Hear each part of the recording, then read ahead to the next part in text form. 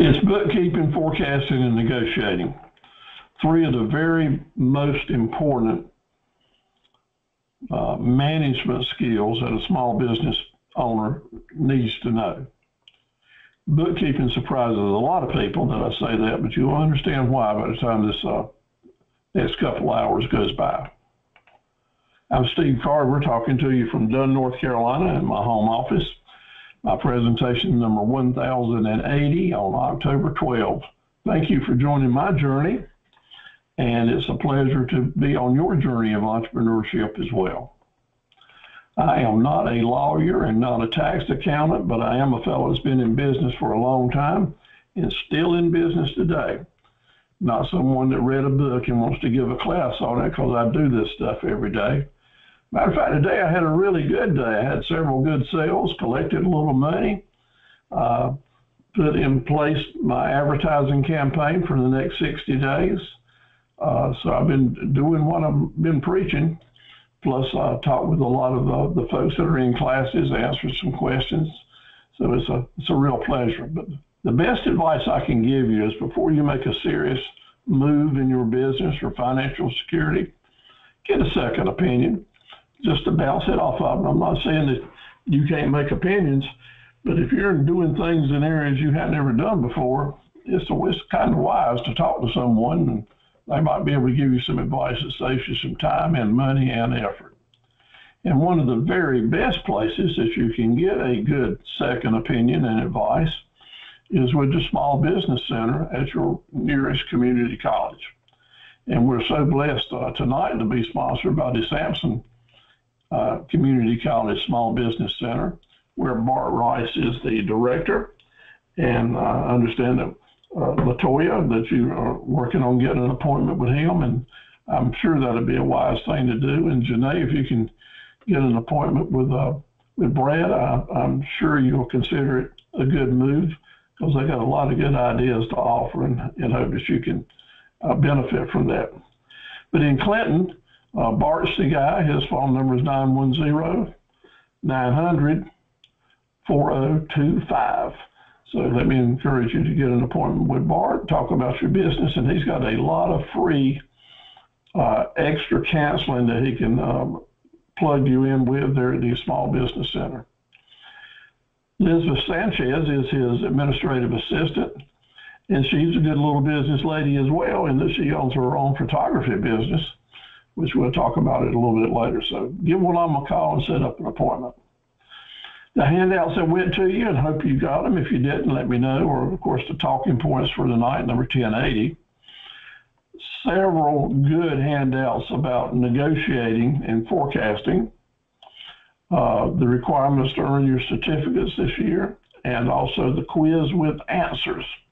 The quiz with answers are in your handouts now. So it's important that we're not having an open book quiz. And I've already given you the answers. It's just up to you to read them, kind of become familiar with them, so you can transfer them over to the quiz without answers that I'll be mailing to you probably tomorrow.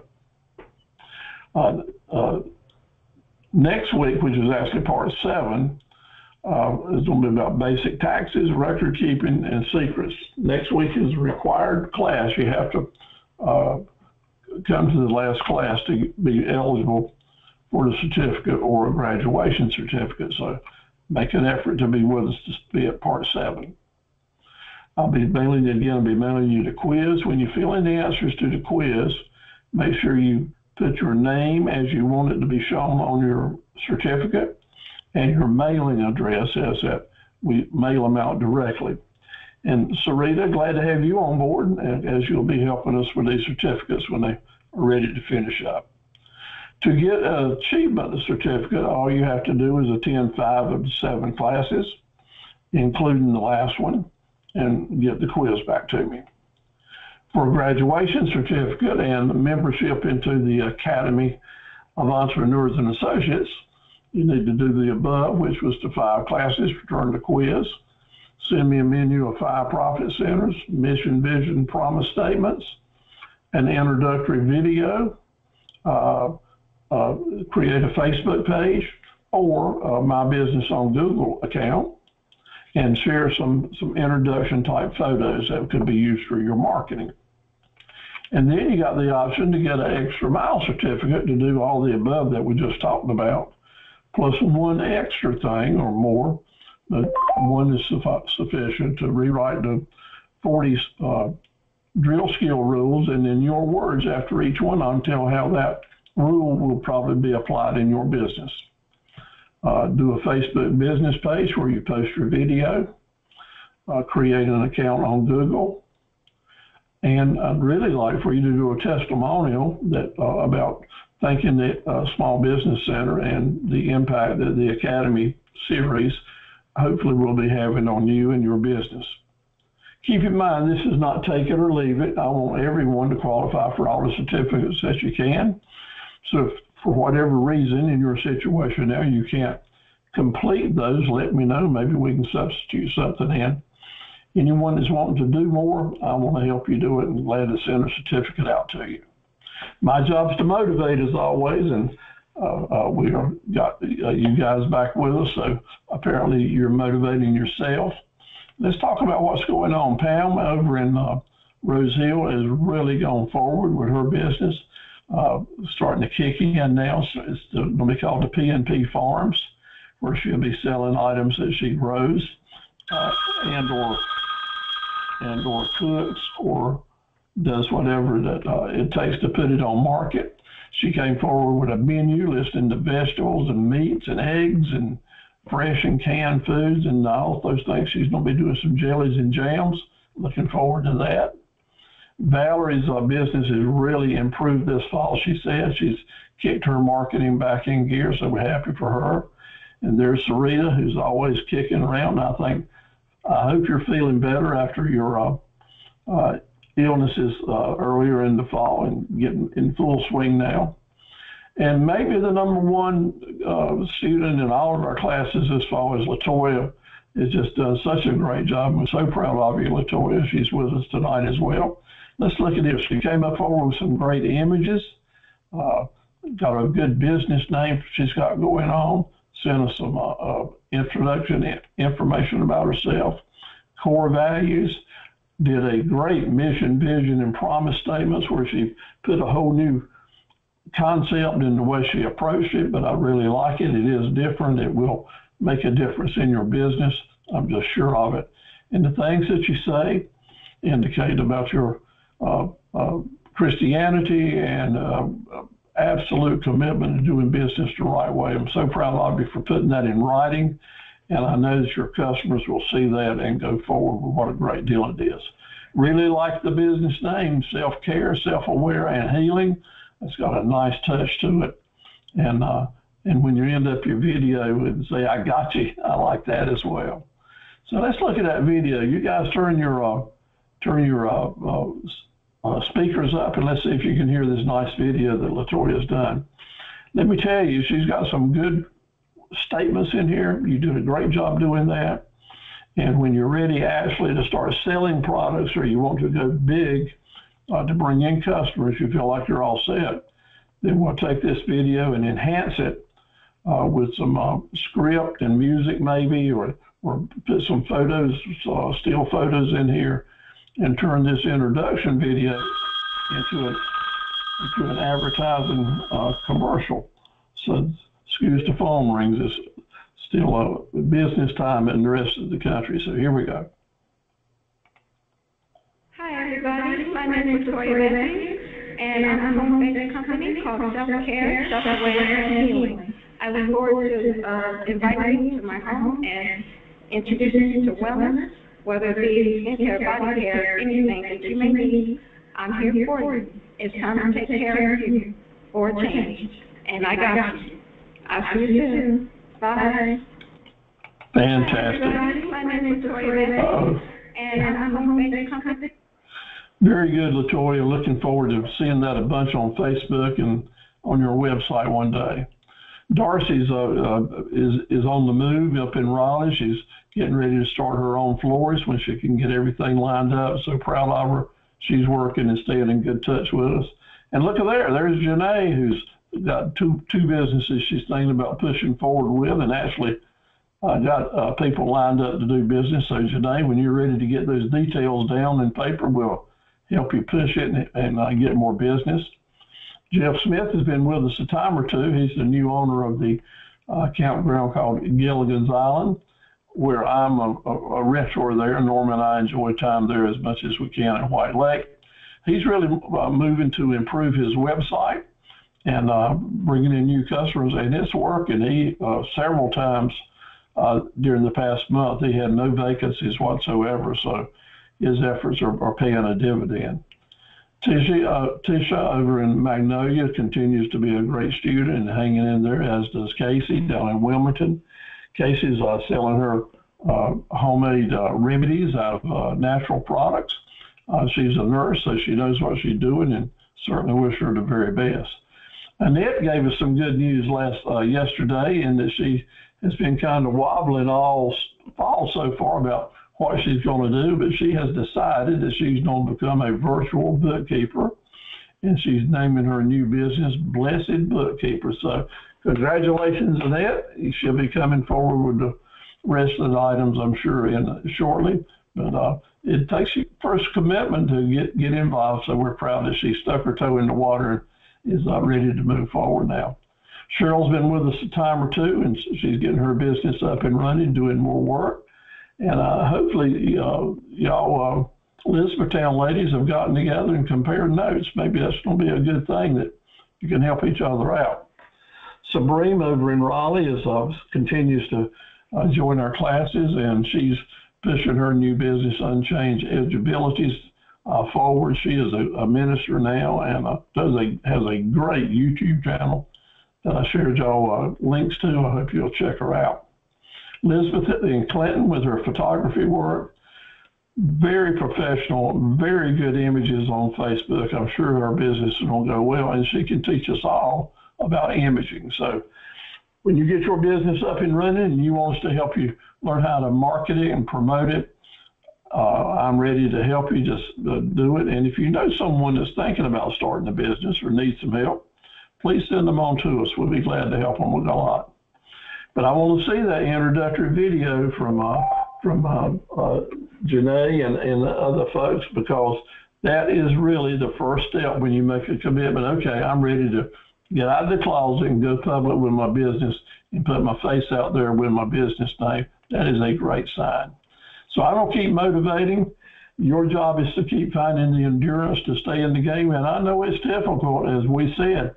Setting priorities to move your business forward is a tough thing to do when you got so much else going on in your life. But let's remember, once you get your business started and you're marketing, then you can add things very easily. And I want you to have items that people want, and I want you to have items that people need. You want things that people need so they keep coming back to you all the time. For repeat business and sustainability, it's a good thing to have regular customers that are spending money with you every week or every month.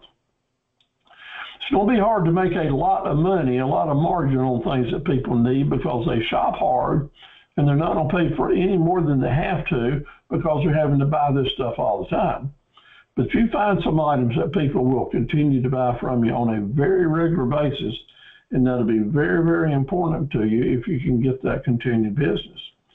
I noticed Janae with some Facebook advertising on some items that might qualify for that, especially if I knew more about it. They may already, but that's the kind of things I'm talking about. You can add a lot of products, even though you're offering a service type business. That doesn't mean that you can't be offering products for sale as well to pick up your cash flow. But you want things that people want as well, and that you can connect for upsells. The things that people want, they generally are impulse items, and you can make more money because they're not going to shop as hard for those. So try to have a mix of diversity in your products that you're offering, and it will give you real staying power. So it's time to get off the benches, out of the chairs, and let's stop being a spectator and actually get in the game and become a player. Being a player gives you the ability to make some money. Of course, you have to do more work, but that's what you're here for, right? Let's get off the benches and into the game, become a player. It's a World Series time, so it's time to think about getting in the game. So let's do that thing. 40 drill skills. We've gone through them all, or we'll finish them up tonight. We may be finishing up on the most serious, and a lot of these are in your quiz, so you might want to pay attention here. Also, you got an opportunity to take these 40 drill skills that I hand out, I've mailed to you every week almost, and put one sentence under each one of them and say how that will affect your business or how you plan to use this drill skill in your own words. Just email that back to me, and that can qualify you for the Extra Mile Award as well. The importance of showing a new customer, a new contact, that you are excited about having a relationship with them is imperative to nail it down. When you see someone coming towards you, or you know someone's coming in, or you have a chance to meet someone new, if your attitude is, okay, well, it's good to see you. What's your name again?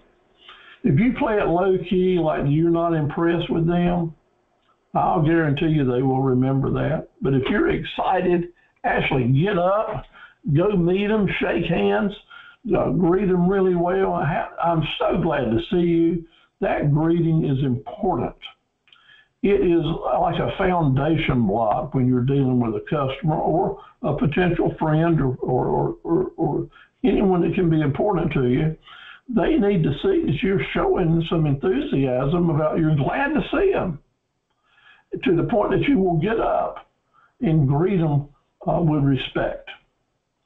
In the South, they used to call this, Southern hospitality. With ladies, it's called being, gracious. But with entrepreneurs, I'm calling it being smart. Showing the energy to leap when you have a chance to acknowledge and welcome every single customer that you have a chance, because it will make a really good impact on those and just go a long, long way. Sarita has been in face-to-face classes where I've been teaching. And I really try to go the extra mile that when someone's coming in the classroom to a seminar, I make the extra mile effort, if I possibly can, to get over to them, introduce myself. I want to hear them say their name, and I usually try to repeat it, so maybe there's a chance I'll remember it or something about them. And these are folks that have never seen me before, and I've never seen them, but I want to remember them. I like to see that smile on their face when you almost make them introduce you, because some folks don't know how to introduce themselves. It's pretty incredible that someone's thinking about becoming a business person that has no experience saying, hey, I'm so-and-so, and go on and talk a little bit. So be excited about being able to do that. You want to keep your radar turned on. You want to be aware of what are hot things, what are things that are new coming into the marketplace that you might be able to add into your business. The hot things are the things that money is going to be made at, or there's going to be a lot of volume, or it's worth going to extra efforts to get them locked down. Now, you need to be smart, and you need to do forecasting and some surveying and not go wild out here. Remember I said let's connect the dots that make sense with each other?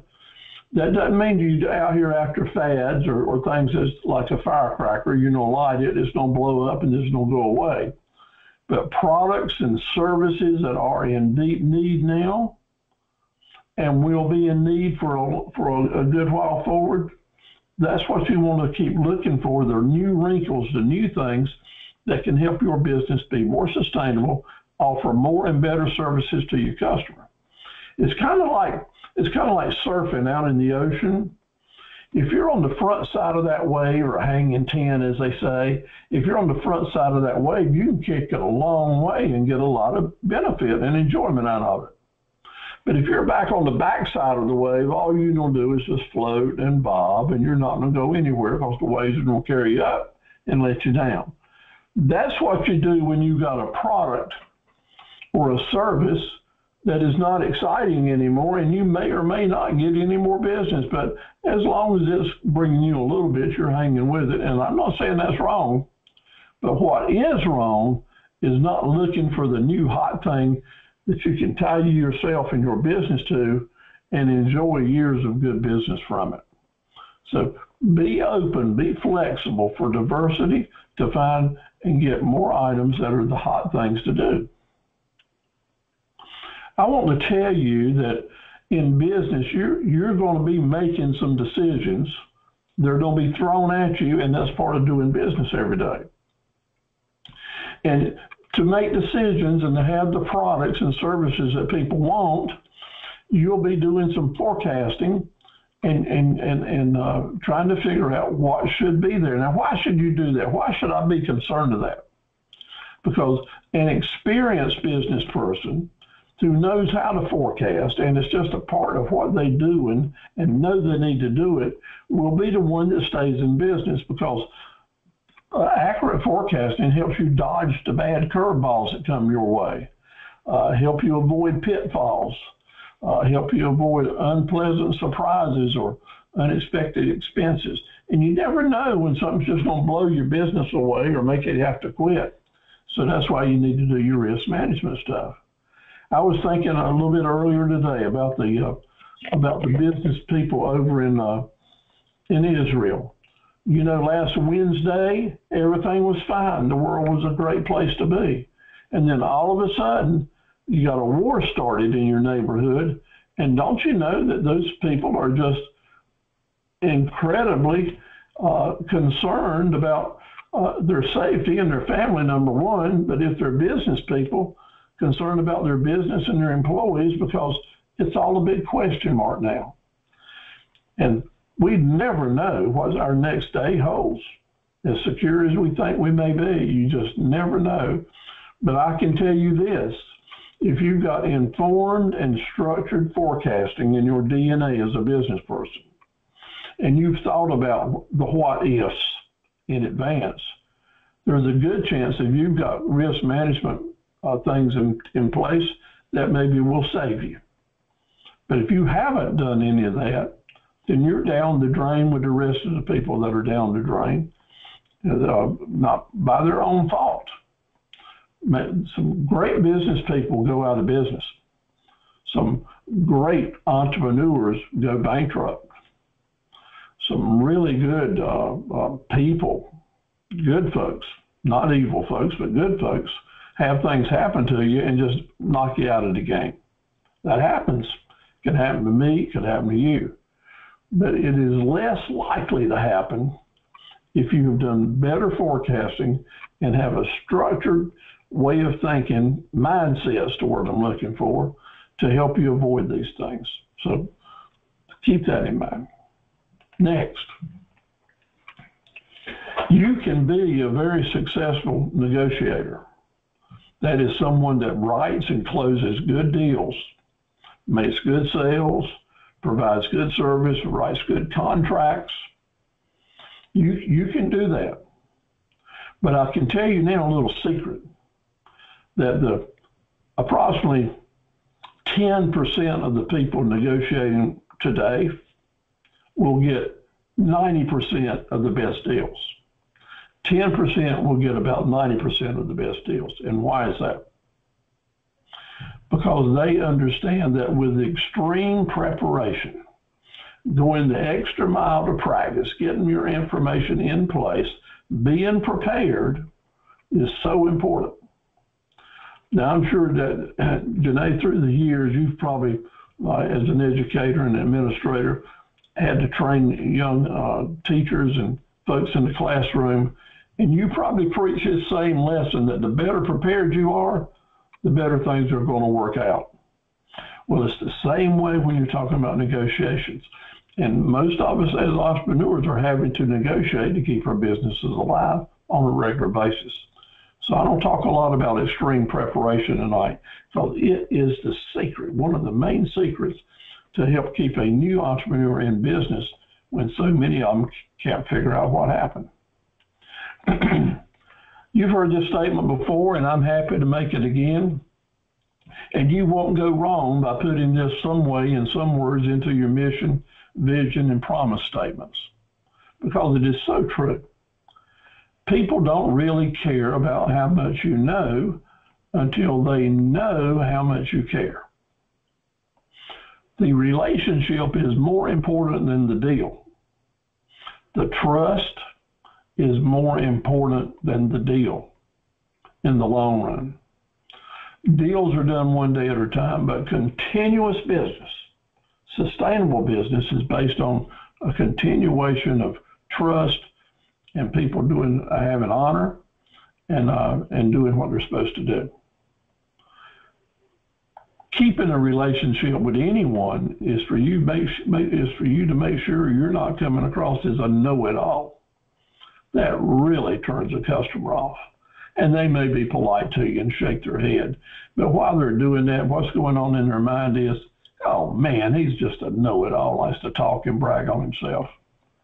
And here I stay online 3 nights a week and sometimes 4 nights a week, and I really don't want to come across that way. And sometimes you just have to guard against it and try not to, because when you're teaching, it's easy to come across that way. But I learn things every day and share new things with you guys every day and learn things from you. But I do care. I do want you to be successful, and I want to be able to say I was a little part of that. Y'all are helping me be successful in my work.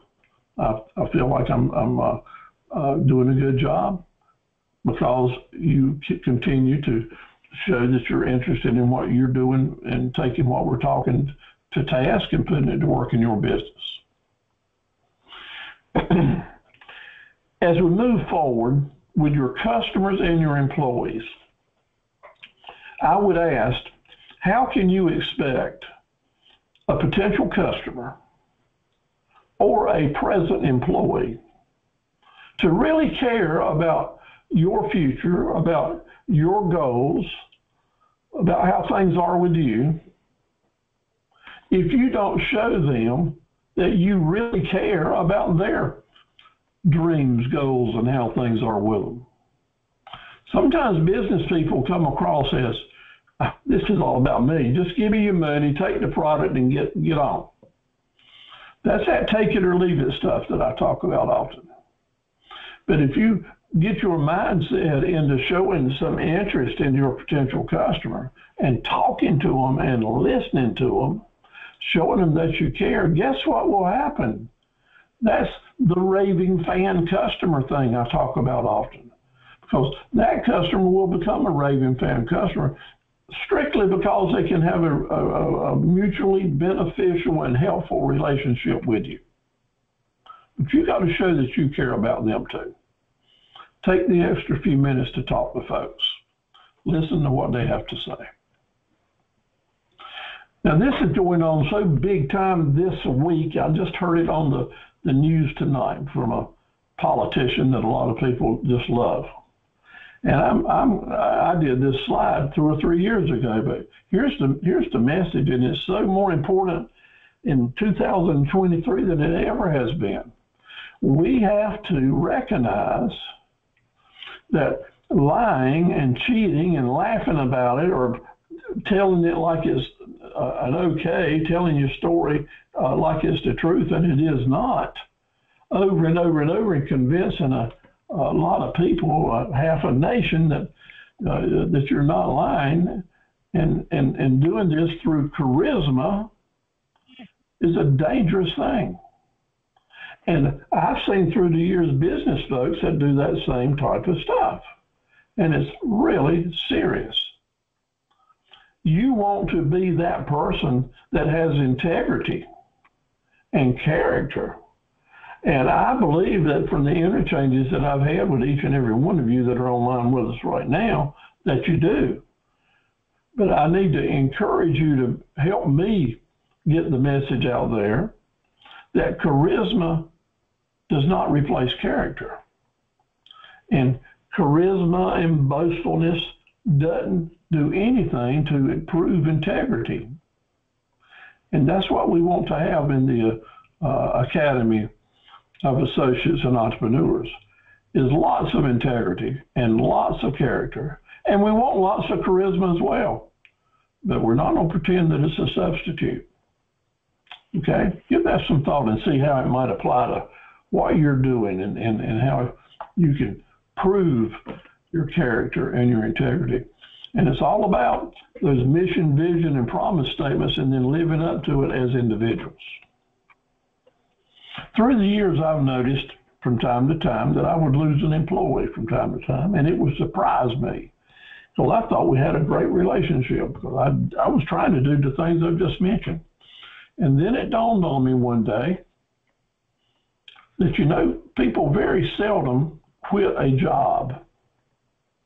People very seldom quit a job, but oftentimes they will quit their boss and move on. Again, Janae, in public education through the years as administrator, I bet you know exactly what I'm talking about here. Sometimes people love the place they work, got no problems with their pay, but they're getting out of there because they can't stand that boss. So this is something that is important that I've stressed to y'all as future employers. You can be the best person you can and do all the things that we've been talking about in the last few minutes. But if you're not keeping an eye on your managers or your supervisors, they may be running off the best employees that you ever had. So always know that and keep it in the back of your mind. Stay in touch with your employees. And when you have feelers out there and you sense something's going wrong, you catch it before it happens. Sometimes the boss or the supervisor is not trying to be mean or not trying to run people off. They just haven't been trained, or they just hadn't been lectured on what's right and what's wrong. They've just been promoted into a job and expected to know how to do it without any training. Or sometimes you get some folks up that are just let attitude go to their head, and they actually become mean and tough on people working for them. You know what it takes to be a leader? It takes a follower. You know what it takes to be a boss? Someone that you're pushing in a job. Being a boss doesn't mean you're being a leader. So as we move forward, we want to have more leadership about us and less boss. We want to have proven leadership qualities. And if you don't have those, then it's amazing. Now, Janae, I know that you've got proven leadership qualities because you have friends in your profession everywhere who speak so well of you. But if you hadn't had that experience and all and had self-trained, so to speak, pretty tough to do. But keep that in mind. Keep your ears open. Make sure you can keep your employees, because rehiring and retraining employees is one of the biggest expenses for an entrepreneur. And if you don't have to keep doing that, you don't have to do it. Let's get in the game now. All right, are you in the game? Are you putting your Facebook stuff up? You're doing your YouTube videos? Are you making testimonials? Have you sent me your promise statements? Got some product photos out there, some vehicle photos? Got some business cards already? I didn't see many business cards come in. I appreciate the ones that did send them, but that's an absolute must for you. That's like putting your pants on in the morning. You need to have some business cards to be ready to hang out. All right, we need to post things on our web pages, do testimonials, get people to give you testimonials. I want you to send a testimonial to the Small Business Center, send it to me or send it to them, talking about appreciation for what the work that the small business centers do, and maybe the impact that the Academy series here has had for you. Get in the habit of sending out testimonials, and they will come back. People will recognize those, and they'll be more willing to do testimonials for you as well. Do the quiz, get it on back to me if you can next week. Make sure you put your name on it and your address, and we'll go forward with it.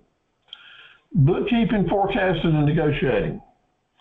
These handouts are important, especially with negotiating, because there's things there that I'm not going to talk about tonight, but are very important as it comes to it. So put those in your business journal. You get a chance, read through them, okay?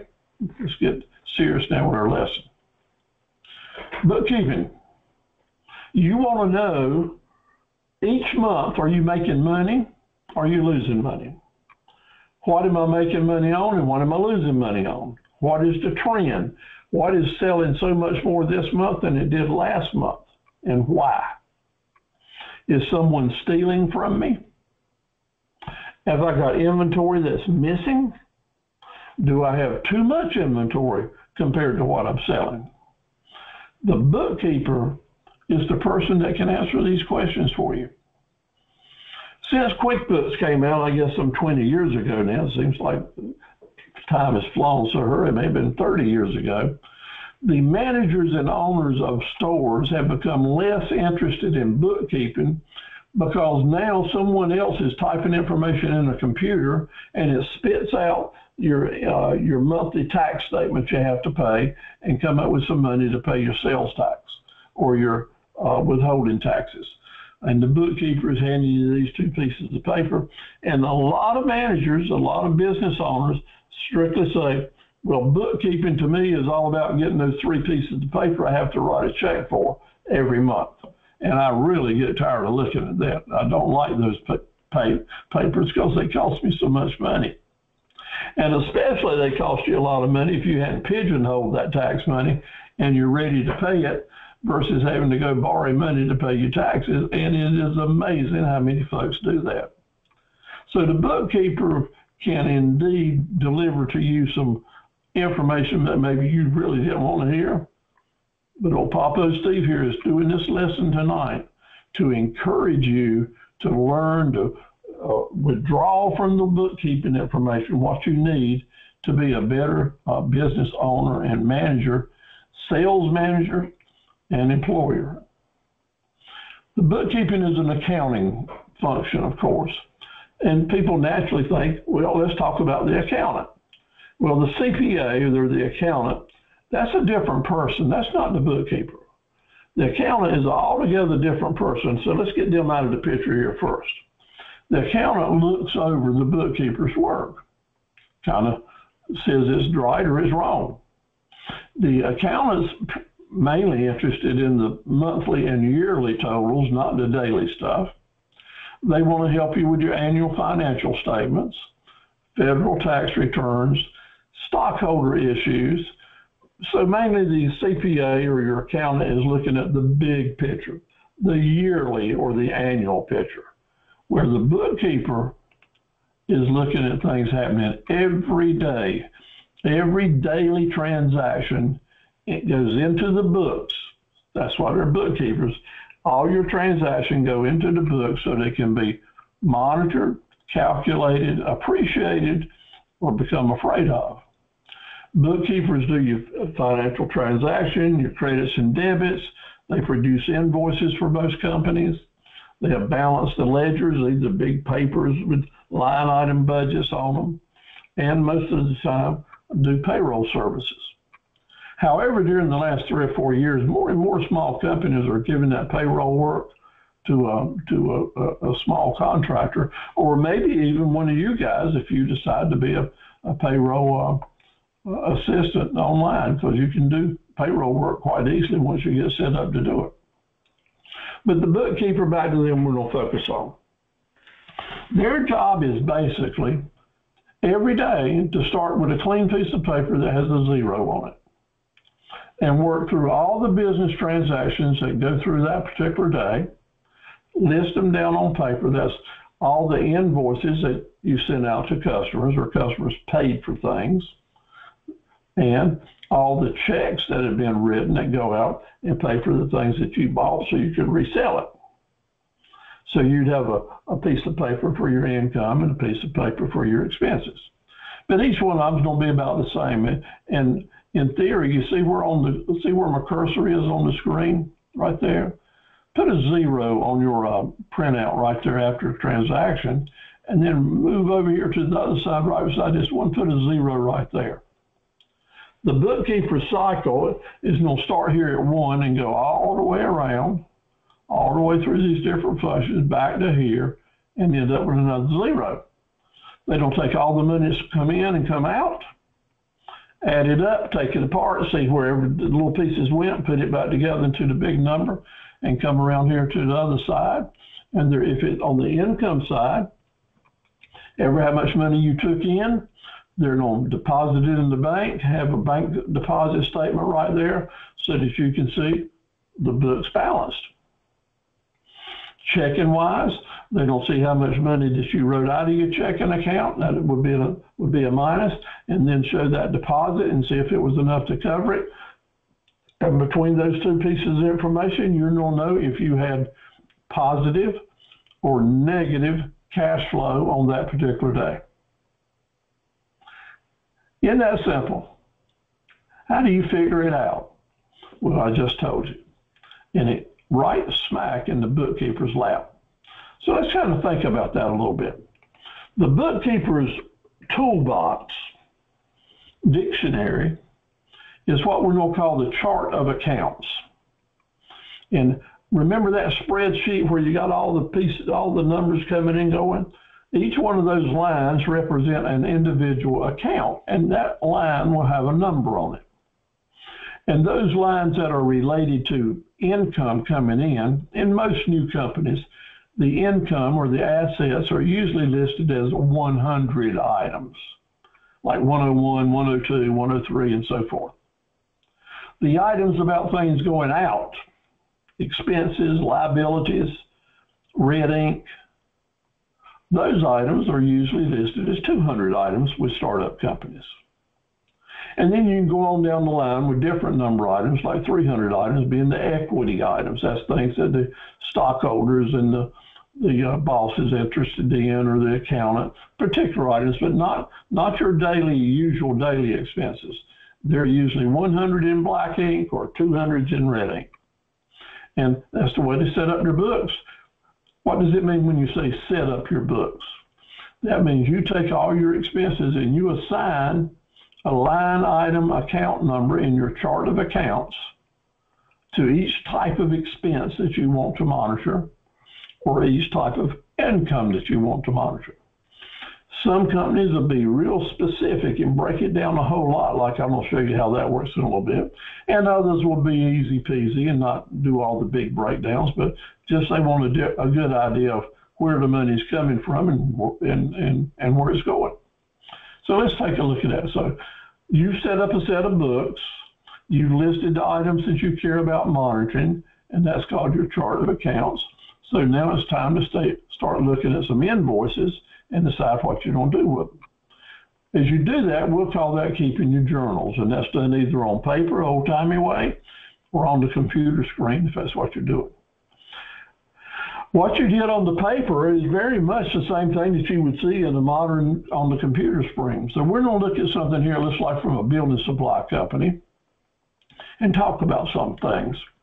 Usually when you do an item for a customer, whether you do a day's work or perform a service job or sell them a product, you will create an invoice. You will create an invoice for your company. And on that invoice, you want to make sure you've got a date and you've got a number, invoice number. Why is that? Because in business, you're always having to go back and look at old invoices and records to determine something for a customer or something for yourself. We always have to go back and do things. That will be part of your forecasting equipment that you have, is being able to look back. So you can't tell where you're going until you know where you've been, and you find out where you've been by looking at your old invoices. So this particular invoice or journal we're looking at here looks like for the month of March for a certain company. And notice that they have got their invoice numbers over here and their dates. It starts out with March 1st, invoice number 1561. So here's a little secret that you can know. You can always want to have your date on the invoice, and you always want to have invoice numbers that are in numerical order. One of the ways you can do that is just to use today's date as the invoice number. That way everything's kind of wrapped up in one number for you. These people didn't do it that way. They've dated and numbered their invoices. They named their customers. Their reference number there is their chart of account number. They name their accounts AR5, AR4, on down the line there. Now, well, maybe that is the customer reference number possibly. Accounts receivable, hardware sales, plumbing sales, wire sales, and how much tax they took in. That's what this fella or business owner wants to keep up with, so that's his chart of accounts. Every company will have a different type of chart of accounts. Now, I'll tell you this, as I mentioned last night, if you're going to set up a virtual bookkeeping service for someone, and I know that a couple of you are thinking about doing that, then you might want to set up your chart of accounts in your business on your QuickBooks the way that you want them set up. And then when you take on a new client, then you will use those same numbers as best you can. And if they have a different wrinkle or whatever, you can make it the one next to it. For example, you might start up your accounts by saying, okay, I'm going to do a 100, and then I'm going to do a 110 will be my next one, and a 120 will be my next one after that, 130. And as you bring in new customers, they may have a little different wrinkle where they've got a 110 income item, but they want to keep that with something a little bit different. So they might want to call that the next item number 111 or 112. Your interest is to keep harmony and make it easier on you, because as someone that's doing a lot of folks' books, to try to keep those charts of account as near alike as you can, so that you're not always having to search for what number is this and what number is that it will start becoming quite natural to you. So, Janae has opened up a gift shop, and part of her gift shop is going to be, she's going to be selling household items, decor items, and candles. She's decided she's going to sell a lot of candles, and I'll mention there are some candle makers right there in Bladen County that you might buy products from. So using Janae here as an example, you just sold a box of candles in your store, and you have assigned invoice number 121216. Well, right off the bat, as an experienced entrepreneur, I can see that was probably sold on December 12th, 2016. See the invoice number? That's okay. That's one way to do it. It's easy to recognize what it was. The box of candles sold for $8.50. 7% tax added 56 cents in the deal.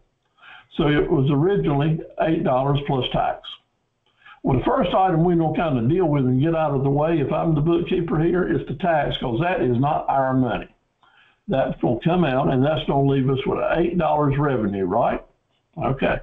But the boss here wants to know, the owner of this company wants to know every way that $8 came and went. So I've got different charts of account to break it down, so I'll be able to tell him. I'm just not going to say you had an $8 sale. I'm going to give him a lot more information, because he wants to know what that cost me. It cost you $2. That box of candles today cost you $2. And you paid 55 cent tax, 55 cent freight to get it in. And you have a commission that you're going to pay your sales clerk, 10%, 80 cents. Wait a minute, why 80 cents? Why 10% should have been 85 cents. No, you don't pay commission on taxes, and you usually don't pay commission on freight. The different situations may change, but you almost never would pay a commission on taxes. Also, Janae has a customer loyalty campaign that she's invested in and wants to see that return on investment. So part of that return on investment for customer loyalty is 5% or another 40 cents. She has set up a targeted advertising campaign where she was spending 6.5% for advertising. So here's 52 cents that has come back in as that return on investment for targeted advertising. So in her eyes now, the cost of that sale, what have I actually ended up with here as margin? The cost of that sale was $427. I've ended up with $373. I had a 53% net cost and a 47% net margin. Okay, that breaks it down. Now, remember in week 2 how we did the models, broke the models down? This is exactly a model, a profit center model so that you could plug in to do that. So all this is linked together. Now this model is going to tell us that for each box that Janae sells, she's going to end up with $3.73. Well, that is a great margin, right? 47% margin. Hey, I'll take that every day. But here's what the important factor. We can't keep a business open selling a $3.73 item. You just can't do it. But if you're selling 100 $3.73 items, that's $373. That sounds a lot better. That's a better deposit. Remember, we need to make some big deposits. And if I know have this as one of my main profit centers, and I've got a certain goal to reach in income, maybe I need to stock 200 boxes and have 200 coming in every month during the main sales season. I don't have to think about that, right? And if I have 200 boxes coming in, where am I going to stack them? Where am I going to store them? Do I have the display room for it? And let me guarantee you that if you got boxes of candles in your store and a fire comes by, those candles are going to melt. Insurance. How much insurance do I need for these candles? All these are items that put you in the mode once you know what your potential profit margin is. How many do you need to stock? How many do you sell? How many need to be sold every month or every week?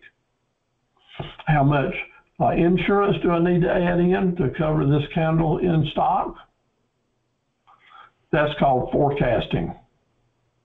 That's called forecasting. We've got a great product we make a lot of money on if we can sell a lot of them. And then next, remember, we put some money aside for advertising. So we learn right here that we're getting that return back on investment. It's okay to spend that money. It's making that advertising is paying for itself. And as you look at your different profit centers, that's how bookkeeping information can help you make hard decisions. It is great when you can see the value of something that you didn't ever see value in before. So it is a big, big deal. The bookkeeping information is just not getting 3 pieces of paper you have to write checks for. The bookkeeping information is take it, tear it apart, seeing how you can get that information to make you a more successful salesperson and a lot better manager. So now let's talk about the bookkeeping side of this. Each one of these represented a chart, a line item on the chart of accounts. So the bookkeeper would have taken that circle we talked about a minute ago, started up here with 0, and on that particular invoice would have broken it down. She would have gone right by all the different journal entries for the different line of accounts, and she would consider all those and then write them down and or punch them into the QuickBooks, and that's called posting. And after she took all the little numbers apart, pulled them out of the big numbers, and they got to add back up and equal the big number, right? So as you're doing that, that's called the trial balance, is seeing if everything balances. Now, in this process, you might have to go through some worksheets to find your different charts of account and break things down. So that's called the worksheet at the bottom. That's the work you do between the trial balances and the adjusting journal entries. What is adjusting journal entries? Well, in bookkeeping, you got to end up with that 0 at the end of the day, and everything's got to balance, or the bookkeeper can't close those books for that day's work. All the invoices, all the little numbers from each invoice, and then all the accumulated little numbers from all the invoices you did that day, and there might have been 200 of them. It's got to balance. The big numbers have to equal the little numbers when they're all added back up.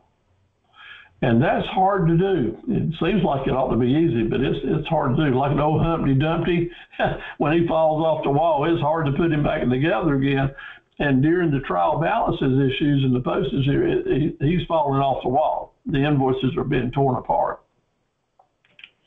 So let's say that instead of collecting, I'm working for today, and I made a mistake. I should have collected 56-cent tax on that box of candles, but I didn't collect but 46 cents.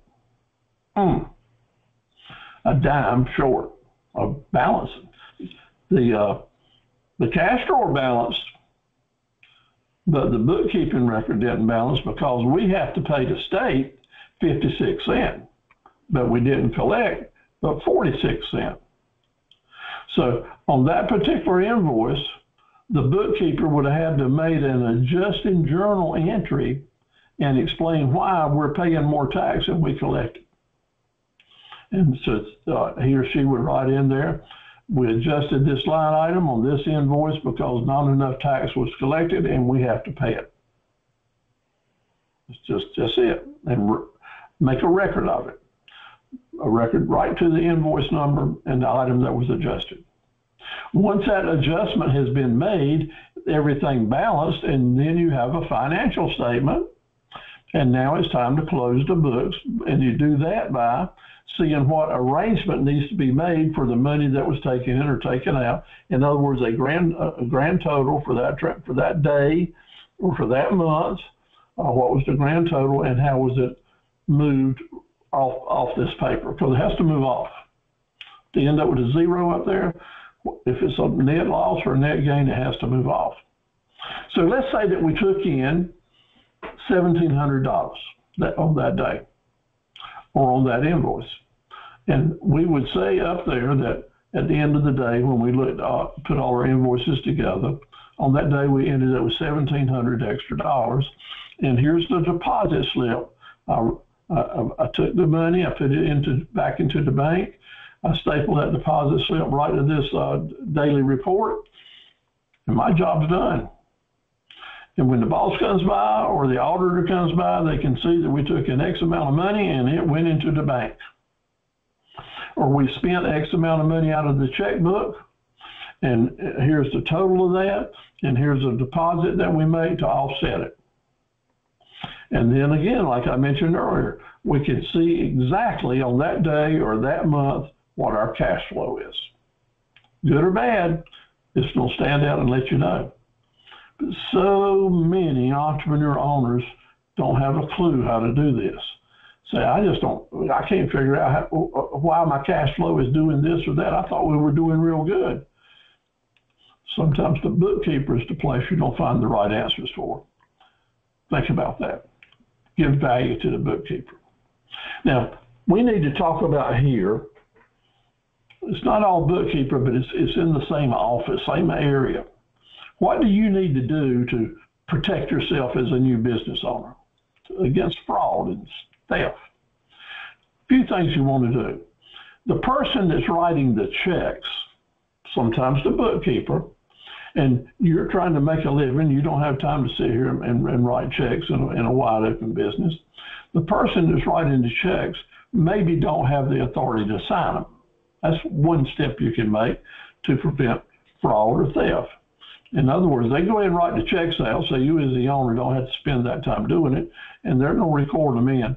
But as you're signing those individual checks, you're looking and you got the mindset to say, okay, this seems in order, or to say, show me the invoice on this. I want to see why this is so much or whatever.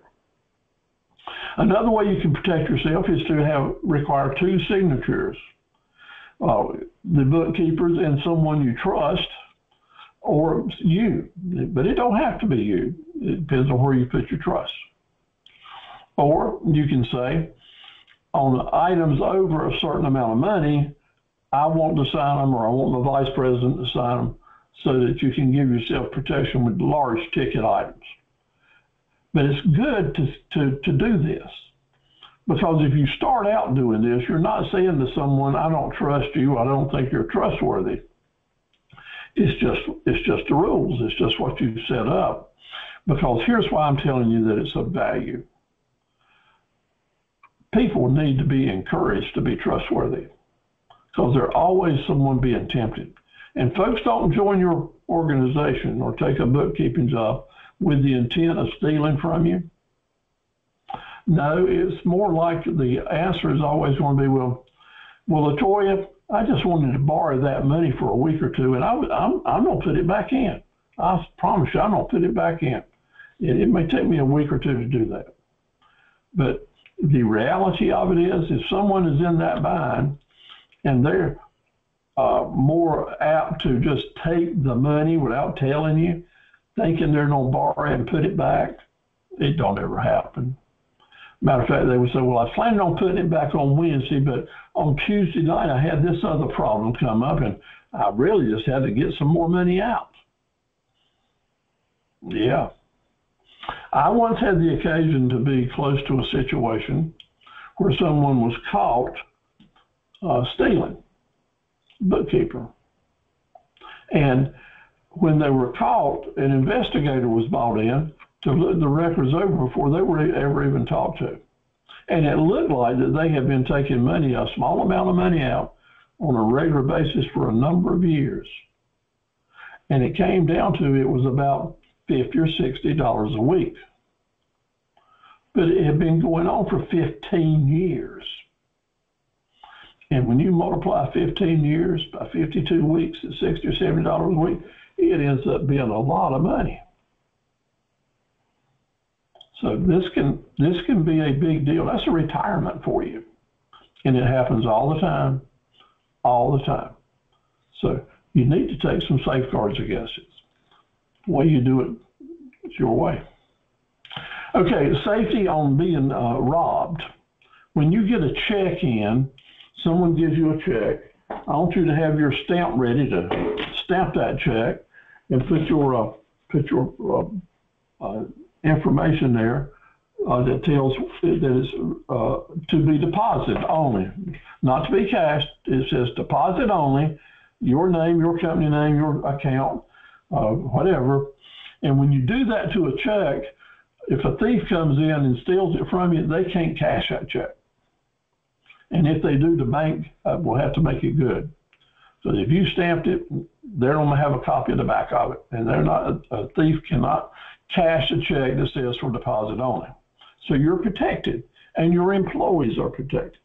Because if you wait till the end of the day and stuff it in your bank bag before you do anything, and then it goes till tomorrow because you didn't have enough, you felt like to go to the bank, and then someone steals it from your employee on the way to the bank, or they steal it. If those checks have not been canceled with that stamp, then you're in trouble. So make it a company policy. As soon as the check comes to your hand, either stamp it or write on the back of it for deposit only before you even put it in the cash drawer the first time. Okay? It's a good safeguard. Next, entrepreneurs have a kind of a policy. New business people do say, well, it's not but $100. I'm not going to go deposit that. Or, oh, this is not but $1,700 check. I'll wait till the end of the week and wait till some more comes in, then make a deposit. Because it's easier to keep up with my checkbook if I don't make so many deposits. Wrong. As entrepreneurs and new business people, we need to deposit checks daily or have one darn good excuse why you don't. Why is that?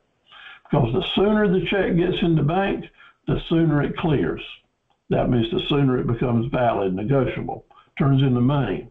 A check is a piece of paper, but one that's been validated and processed through the bank becomes money. Why is that important? You know people aren't going to write you a bad check. Well, sometimes they do. Sometimes it's not a fraud thing, but sometimes their bookkeeping goes haywire and the bank account gets short. So that every day that you give that bank account on the other end a chance to be depleted, so the money's not there to cover the check the customer just gave you, you're taking a risk. So try to be in the habit of making deposits in the afternoon to get that check in the bank system before 5 o'clock so that it will clear during the night. The good thing about checks now is it used to take several weeks for checks to clear. But on average, usually checks are cleared in a couple of days now, unless they're from another from the West Coast or Puerto Rico or somewhere like that, they'll take several days. So you have to realize that. How do you protect yourself from that? Well, generally, a bank cashier's check is good safety. A wire transfer, which means there's no check involved, but the customer authorizes his money to be taken out of his account and sent electronically to your account. That's very, very safe. In general, there's not nearly as many bad checks being written now as there were 25 years ago, because the North Carolina legislature said that writing a bad check now is a criminal offense and not a civil offense. Yeah, it used to be a civil offense and people wouldn't go to jail for writing bad checks, but now they do, and it's taken a lot more seriously. So a lot fewer bad checks being written. When someone is paying you with a check and it's a number 001 or a 100 and it's indicating to you it is a brand new account, never been used or tested before, that should raise a red flag. And you want to verify that the account, that the check is good, or ask that customer, if you are sensing they're a brand new code, how about you go ahead and just write in your check and give it to the bank and bring me a certified cashier's check. That takes the problem out. Why is that? Most bad checks that are written in today's world are on brand new accounts with check numbers like 100. That means someone has just got that account and just written one or two checks out of it, and maybe they didn't have enough in there to cover it. You don't want to take that risk if you don't have to. Keep that in mind. Incoming mail should be answered by you, no one else. You want to see the bank statement before anybody else sees it. You want to see envelopes and open them up before anyone else does. Why?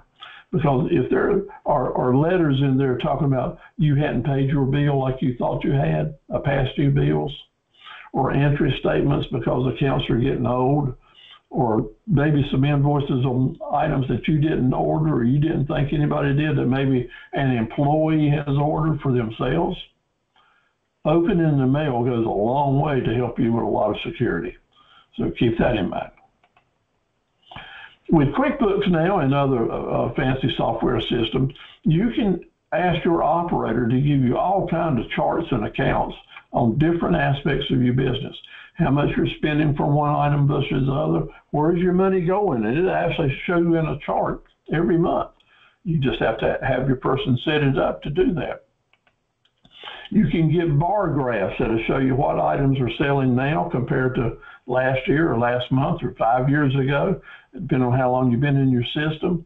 Give you good graphs to show you what's hot and what's not, and then you need to go figure out why. In entrepreneurship, you want your business to stay on level trends if possible, not going straight up or straight down. When you see spikes and dips really sharp, that indicates there's something on the move that's being motivated. And sometimes it's really bad. It could be good, but usually it's not a good sign either way, going up or down. So you want to know why. Did your cost on this item go way up? Have people stopped buying it for some reason? Have you been out of stock? Is that the problem?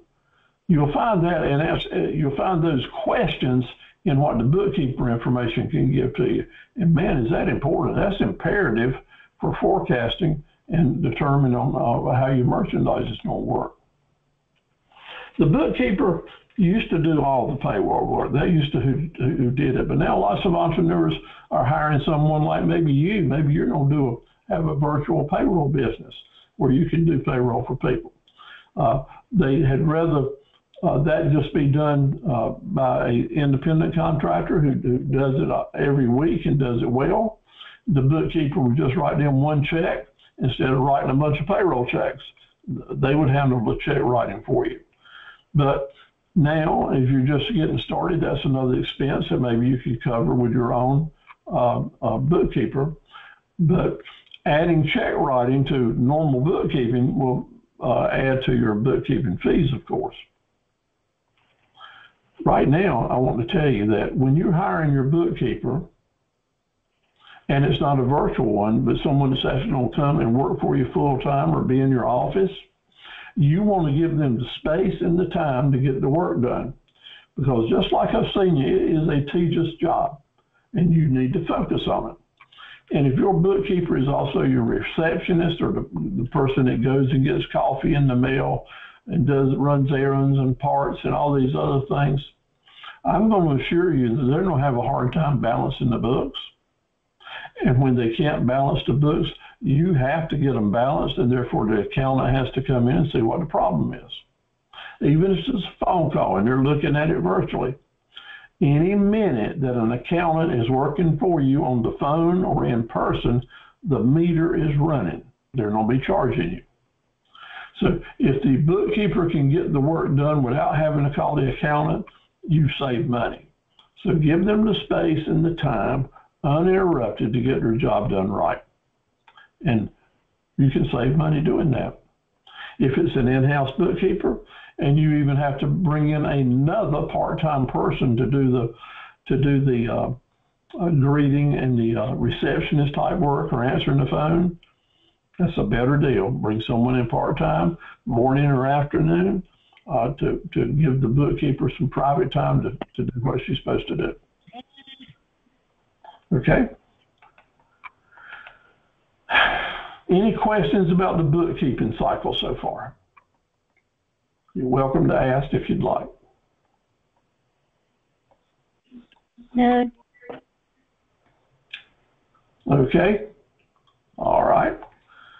Tisha, good to have you on board. Glad to see you. Thanks for joining us. And Sarita, you as well. Forecasting. Man, we're interested in that, aren't we? Rainy, cold weather may be coming, maybe a few more sunny days, but it's all watching that forecast. So all of us are involved in weather forecasting. Let's take a cruise, but we're not going to go on a cruise till we have a good chance to say, I'm going to be out there on the ocean. I'm going to make sure that the forecast don't have a hurricane coming my way. Or maybe you're into raising animals and you want to make sure that you bring the mamas and the papas together so the babies will be born in the springtime. So we're forecasting how long things will take to get to you and what will happen after they get here. That's important forecasting in husbandry work. If you're fighting wildfires, you're very interested in where lightning strikes are. My son fights wildfires in the southern United States for U.S. Fish and Wildlife. And part of his job every morning is to look at the weather channels and determine where the lightning strikes were the previous day. And if there's a lot of lightning strikes in an area, in a real dry area, in a wilderness area, he knows that there's probably a little fire burning out there. It hit a tree and started a smoldering fire. And they've learned that they're smart to send people out to those areas before a fire is ever reported. It's not creating enough smoke for anybody to see, but when they look real closely, they can find those heat-sensitive areas and put out a little fire before they become a massive, big wildfire. So forecasting is important with that type of work. What does poor forecasting mean? It means you're going to end up with a sign in front of your business that says, out of business. No forecasting means no business. It will work. It will do that for you. So that's why I think it's important that we kind of drill down into that.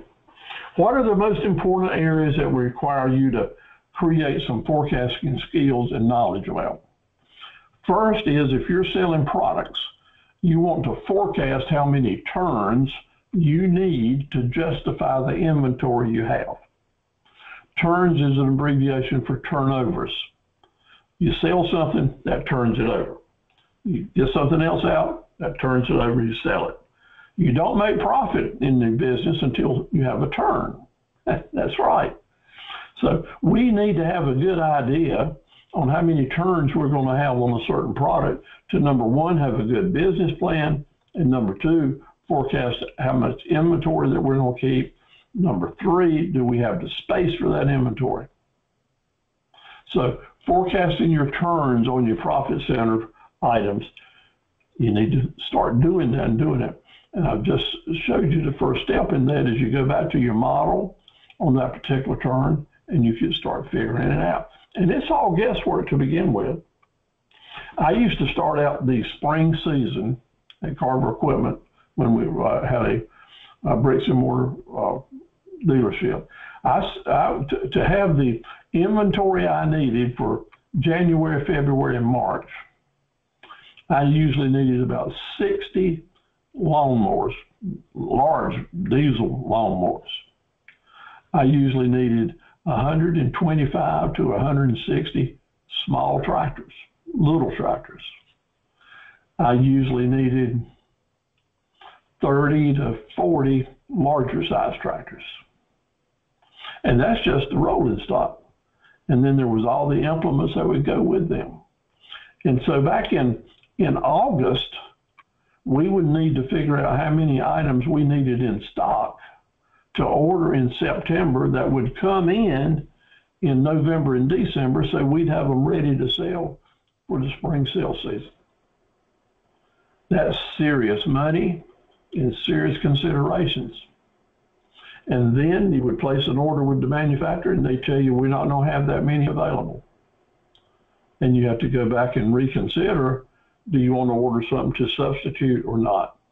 That's when you need to have a good DNA factor about determining what's hot and what's not, because that's when the big mistakes are made. Sometimes you're better off not to order anything rather than to order something in that's going to use up your money or your ability to find something that does. So serious consideration for forecasting turns is absolutely needed. Staffing issues. Let's say now you have a business that you're going to be providing services, selling time for money, and you want to grow your business and you can't do but so much in a day's time. You may already have a full slate of responsibilities, but you want to hire some people to help you grow your business. Cleaning this, painting that, mowing grass here and there, making products, whatever it is, staffing issues. If you wait till the last minute, you're not going to find them. As we were talking earlier, sometimes you can find in some senior citizens, folks that are maybe retired or semi-retired, that you can count on them like a clock, but they don't want to work full time. And you would like to have some young folks to come and work with you, start in your business, but they are really hard to nail down. It's like herding cats, and there's just a few that you can count on to begin with. But if you want them, you got to go look for them. You have to be willing to pay them and care about them so they care about you. So it is a forecasting challenge, but you have to accept it if you don't have that business. Now, I have the pleasure now of working with all virtual employees, people helping me part-time, where in the past I've had as many as 2,000 employees, and I know how difficult it is to keep the best ones, and learned how. So you've got a learning curve in front of you, so think about that. Right along with that comes your cash flow positions. I want to do more, I want to sell more, I want to have a big sale year, but you have to buy that stuff before you own it enough to sell it.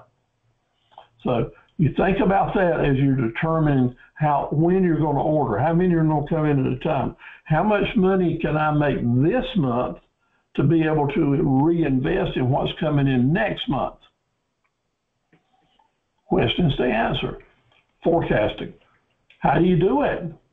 You go back to your business plan and you see how your cash flow is going to work out in your budgeting, and you put it on a timeline. Now, I did a brand new seminar for the Small Business Center here in Dunn, focusing on budgeting and cash flow.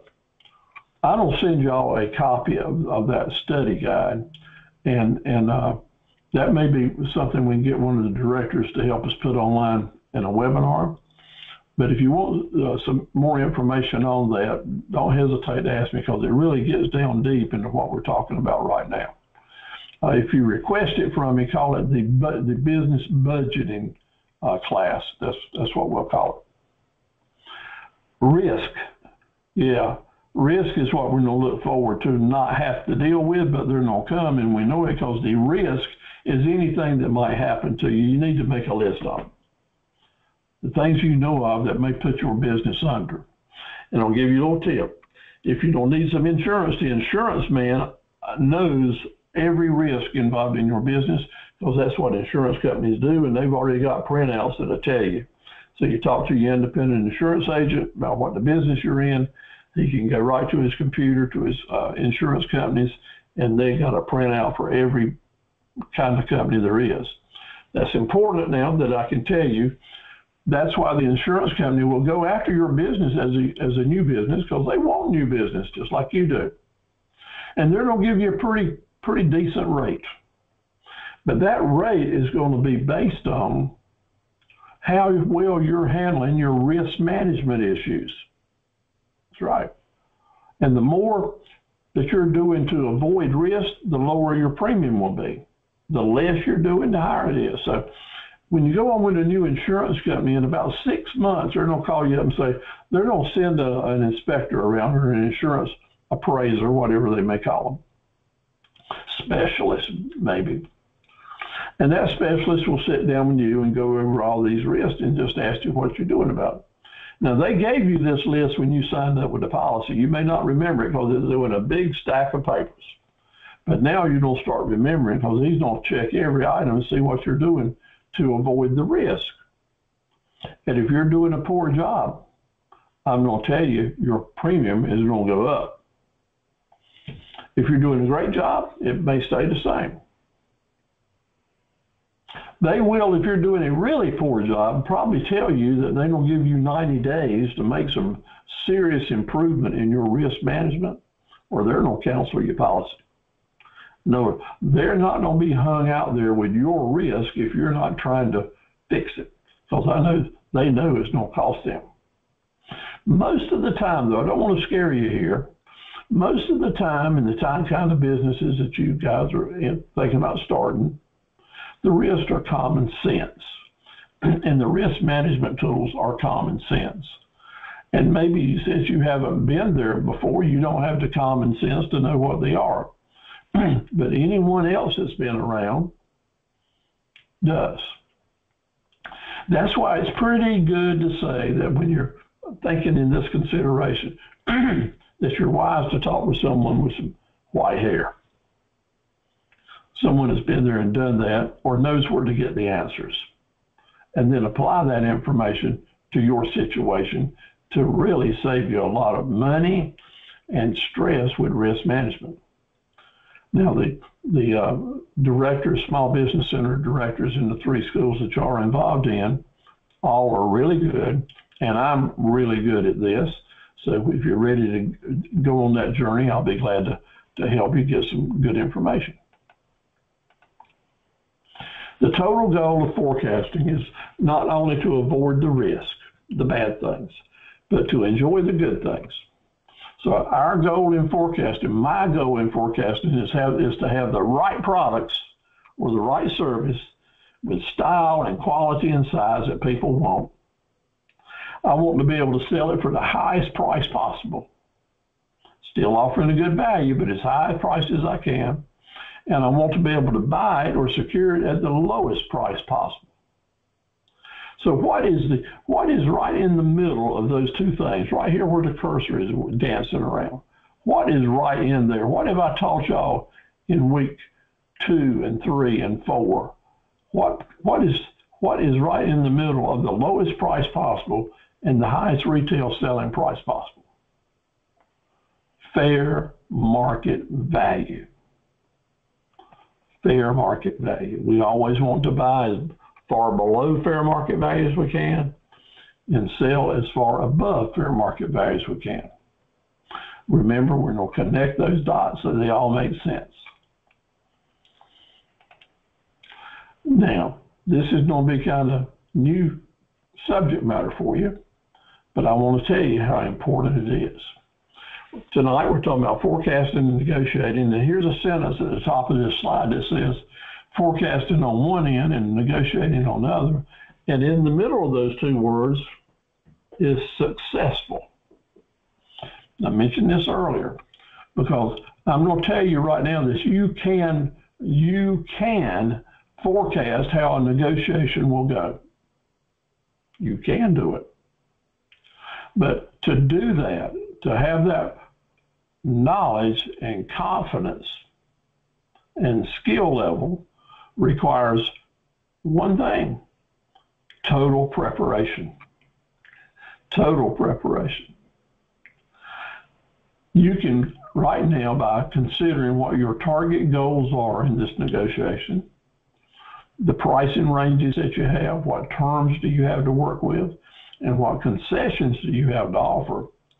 By considering all these things, you can put together an advanced, organized preparation for any negotiation you're going. Now, in our next series, next 5 weeks of series, we'll dive one night, we'll go real deep into this and focus on only that. And actually have some samples of buying cars, buying real estate, buying this and that, and show you how to forecast how that negotiation goes. Now, I just want to tell you that you can do it. You can know what's in the future there.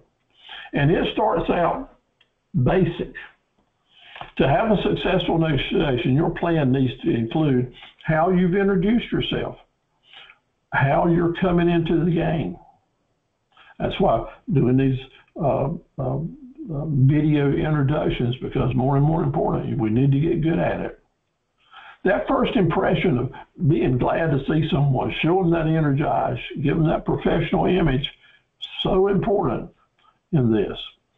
Mindset is huge. Negotiating with someone, oftentimes the inexperienced entrepreneur will say, well, that person is trying to beat me out of all my profit. They're trying to take all my profit away so they can end up with the best deal that they get. I mean, it's just that simple and aggressive and naive, actually, to think that way. There's enough truth in it that you know you can make an argument, but you will not be the successful negotiator if that's your mindset.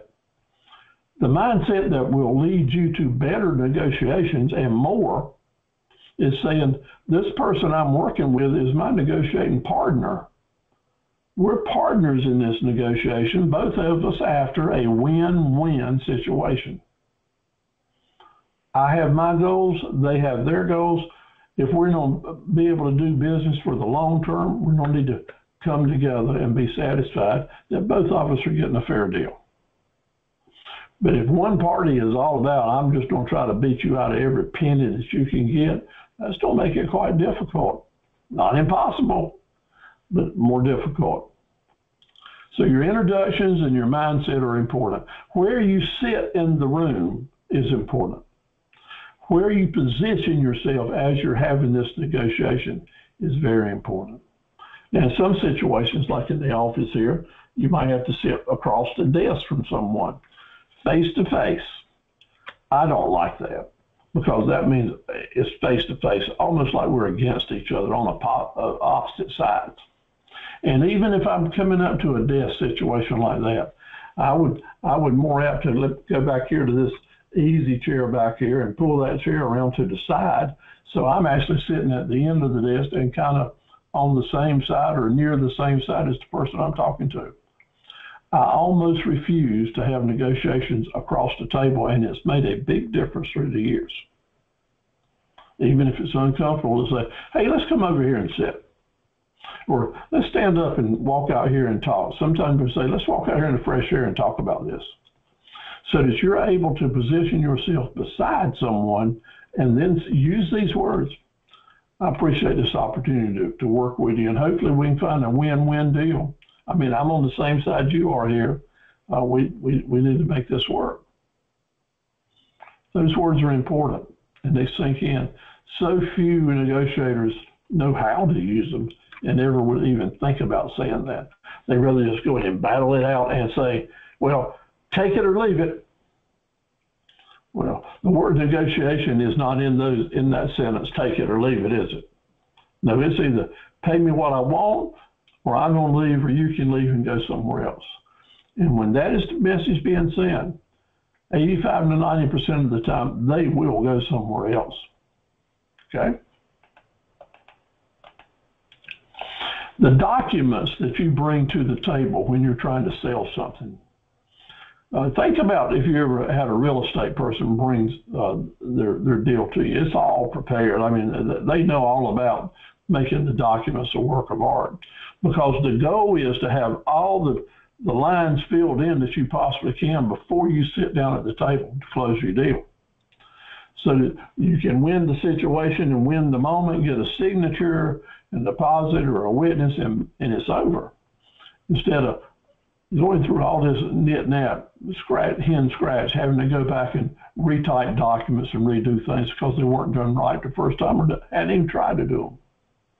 So your documents need to be as close to being 100% prepared as you can make them. And you need to have on your mind or in your hand a list of the most frequently asked questions related to what you're selling. So when the question comes up, you can answer it. You're ready. You're ready. And in business, you're going to be, every time you go into a negotiation for this particular product or service, you're going to be asked the same question. So that's not a big deal that I'm asking you to do. Yeah, you be ready to go for it. You want to know your bargaining range. If you're selling or buying, you want to know what the high dollar is that you can work with and the low dollar. And make that spread as wide as you can now, but be true to yourself on both ends, especially the low dollar if you're selling. And in that low dollar that you're selling for, that you would consider, you want to make sure that your profit's in there, enough profit that you can be sustainable. And from that number, everything up is higher up. So the range needs to be, you need to write it down on a piece of paper, 10,000 to 4,000. 600 to 750, whatever it is, have a good idea in the range. When you do that, then you can roadmap your offers and counter offers, because once you establish the high price, the advertised price, then I can tell you, and you will in time pretty much be able to guess what that low dollar offer is going to be.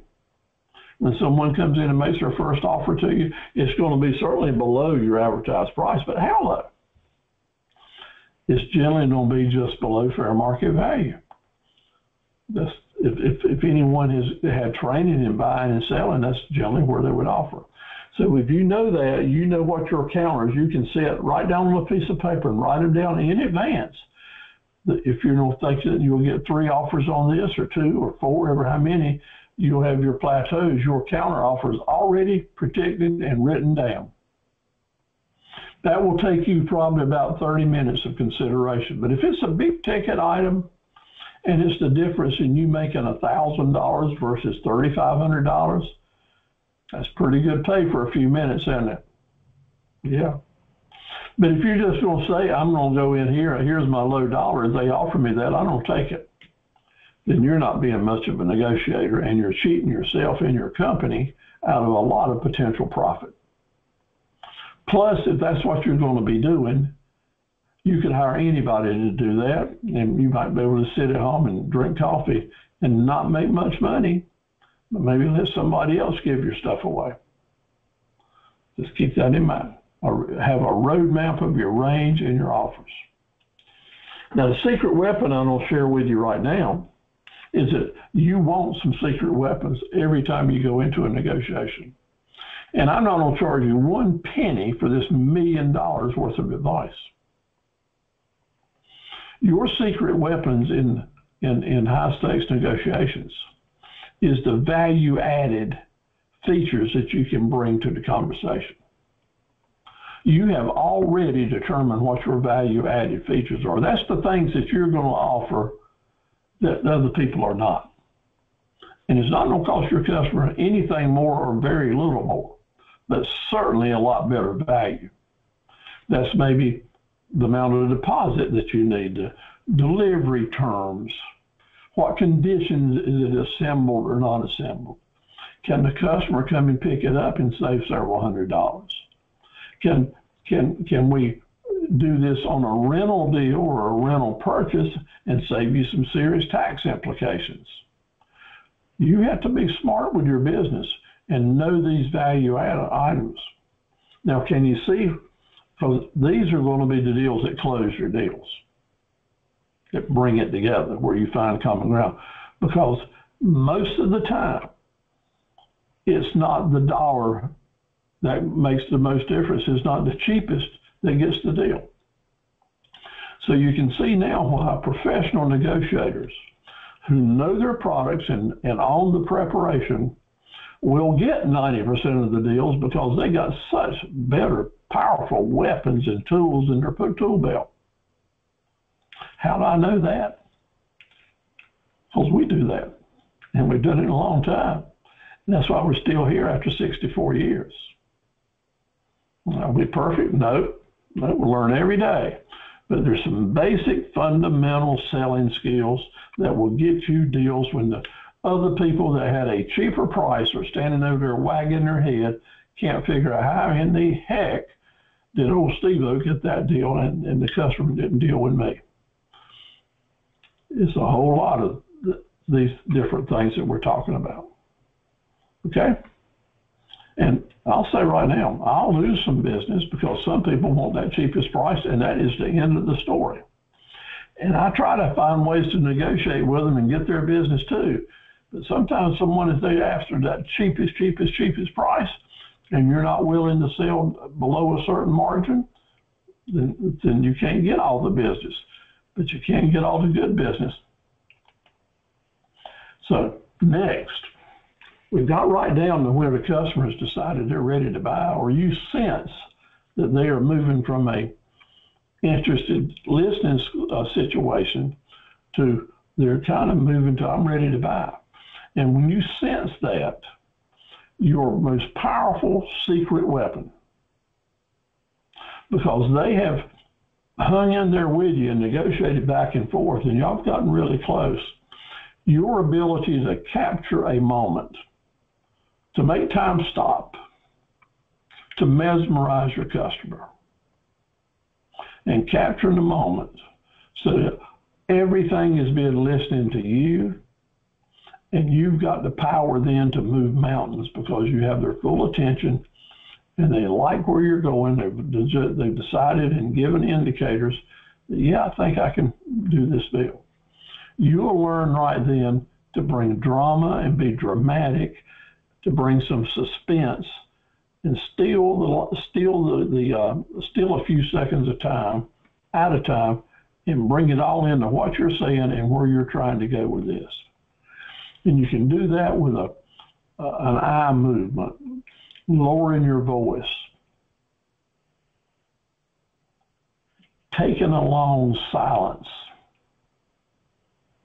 Turn the volume down to the point that they're having to listen really close for you to make your closing remarks, to bring them home. When you learn to do that, it is fun.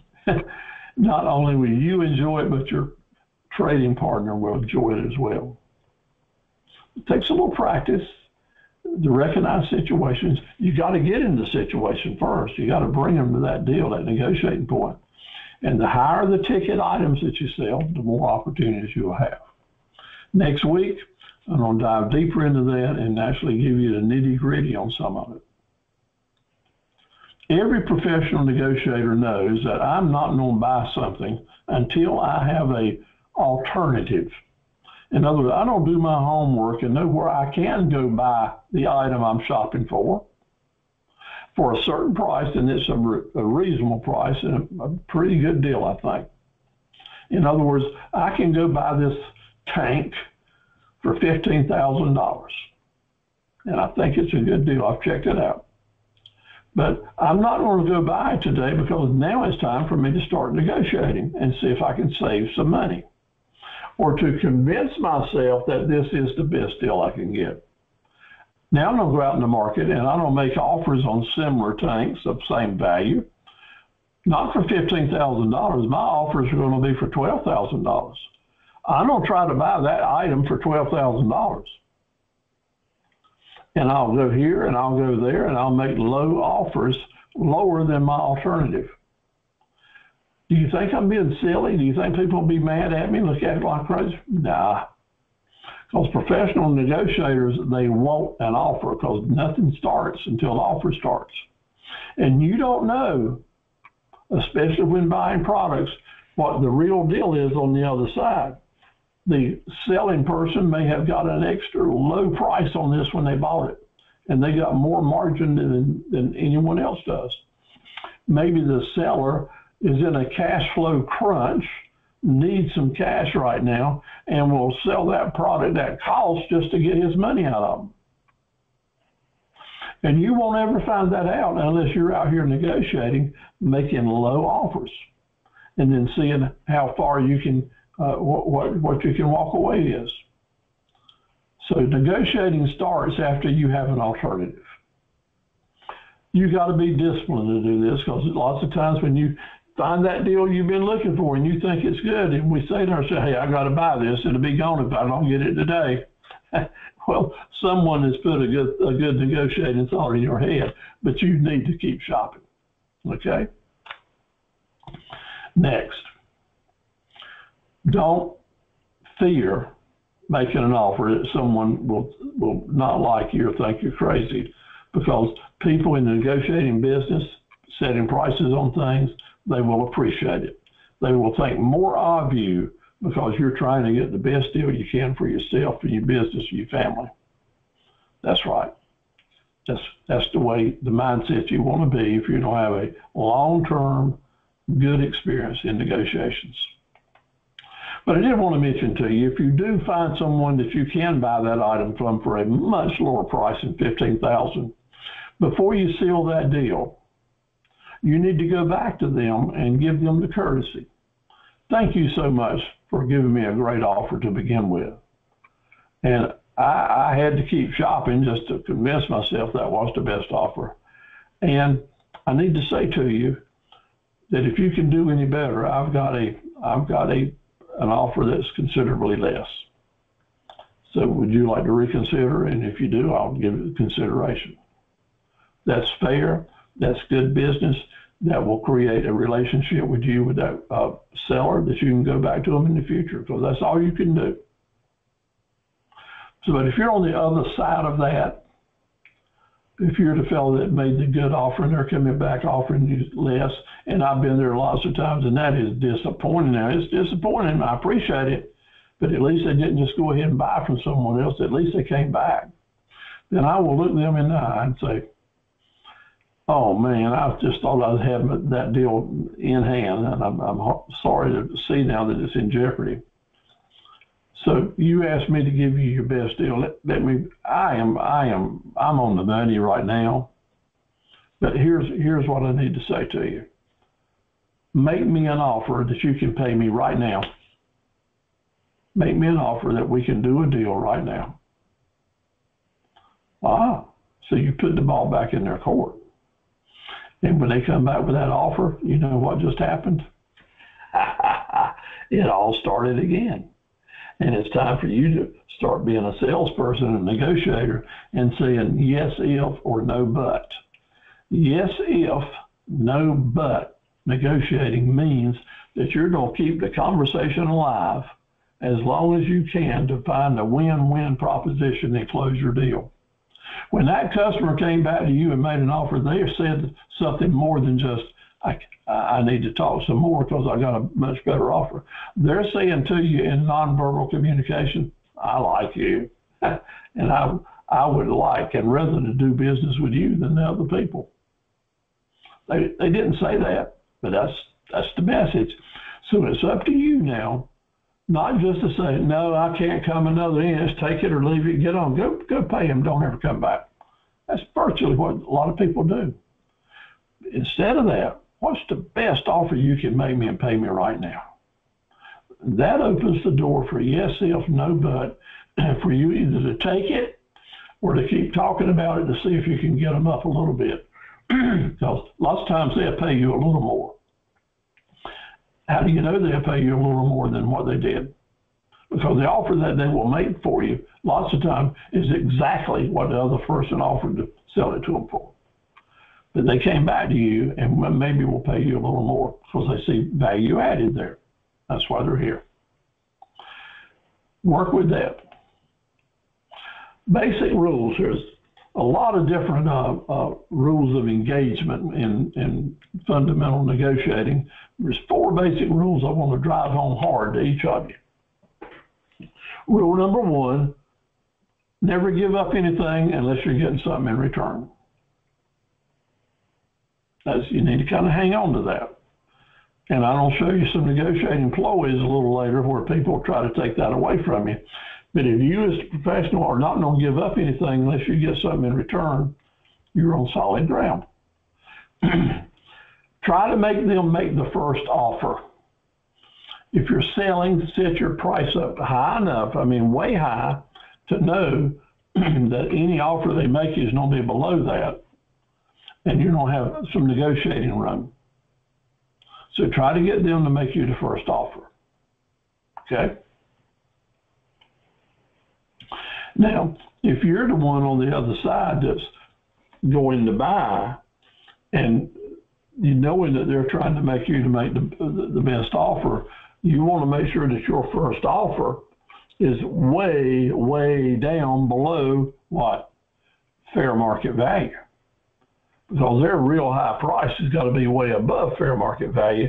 So for you to find common ground, your first offer needs to be way, way below fair market value, where you know it's a steal, not just a deal. Number 3, and the best advice I can give you when you're going into any buying situation, your first words out of your mouth after you've had the relationship building chit chat is that your best price? It is so high compared to other things I've seen. It's just so high. Come on, man, let's get in the real world. Tell me what the lowest price is on this thing. Well, I've been doing business a long time with people in this area, and especially Sampson County farmers. And Sampson County farmers are the best negotiators in the whole worldwide world, I am convinced. And they use this tactic in a lot of different ways, but it all adds up to what we call poor mouthing. Coming forward with a sentence out of your mouth that says, I'm so poor, I need the best price I can get. And they may be millionaires, but it's going to be that same logic and tactic, and they're going to say, oh, come on, Steve, get serious. Give me your best price. This is so high, it's ridiculous. What is your best price? They open up a negotiation like that, and what does that do? That gets them something for nothing. A few words hopefully will get them a better concession.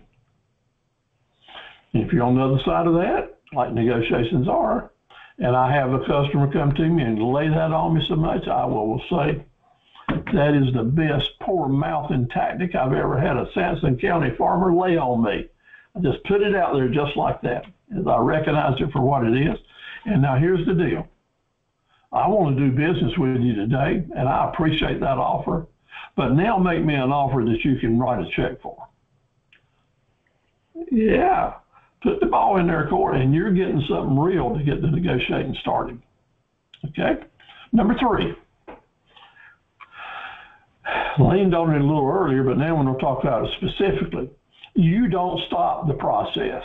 They can stop it anytime they want to, but if you want the deal and you got the energy, and you must have the energy to keep on talking, to keep saying yes, if, and no, but, to keep the conversation alive, keep it talking, keep hope, close your deal, know indeed that maybe you got a chance here. But you've got to keep it alive with yes, if, and no, but. Keep it coming alive. Because again, the best deals are closed not based on the bottom line, but on the value-added issues. Negotiating tactics employees, there's 21 of them. And you've got a handout on them, and they're very, very important. We're going to talk about 9 of them very quickly, and they're important. But we'll spend more time on this in a few weeks in another lesson, but very important. The 9 most used tactics now are burst the bubble, That's when someone asks you, would you consider a really low ball offer? What that is they're setting you up for a low ball offer. And just the setup is important because it improves their position maybe. And you always say, if you're on the other side, absolutely, yeah, I'll consider your offer. So see, we do business because nothing starts. Flinching. Fred Sanford, the old fellow that bought and sold stuff on TV, he would say when you made him an offer, oh, here's a big heart attack. That just kills me. I can't stand it. Flinching is showing a negative reaction to someone making you an offer, and lots of times they will come right back and say, well, let me take a little money off that. Maybe $100 off of this won't hurt you so bad. Silence. Someone makes you an offer, you just look at them.